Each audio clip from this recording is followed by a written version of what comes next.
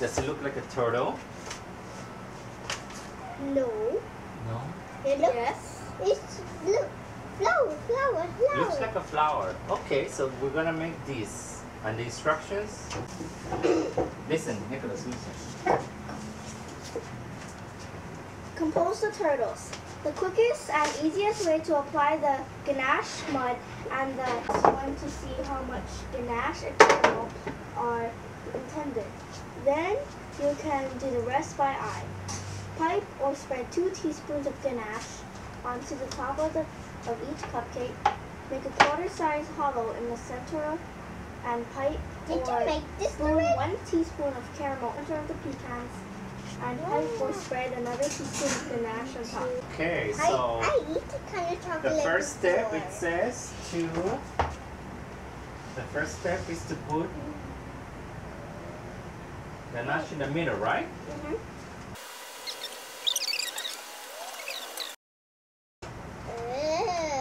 I thought it was on the ground. No, it's not. Now it says to put caramel, right? Yep. Caramel?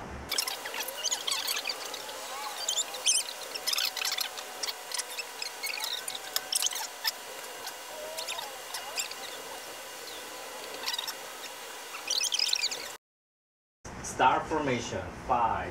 Nicholas. I'm 5. Yeah, like a star. Not 10. 1, Good, like a star, like 5. Evenly distributed. 2, 1, 2. Nice. Yeah, that's good. I wonder if it would be easier if you put the pecans first and you put the chocolate, then the pecans, then the caramel in the middle. No, 1, 2, 3, that has to 4. be top. Good job, Nicholas.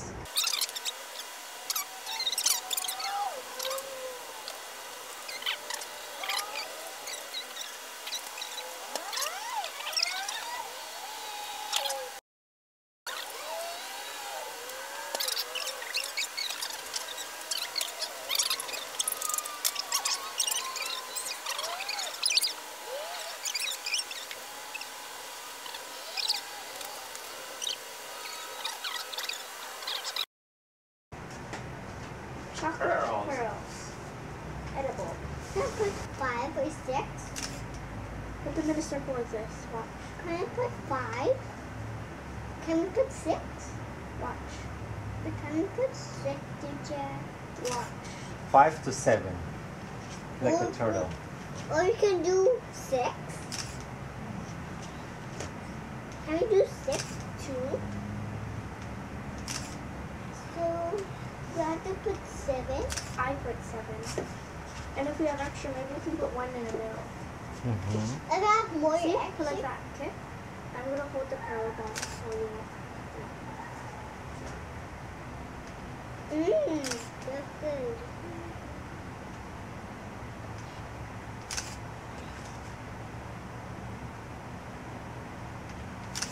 So now you know how to decorate. Cake's delicious.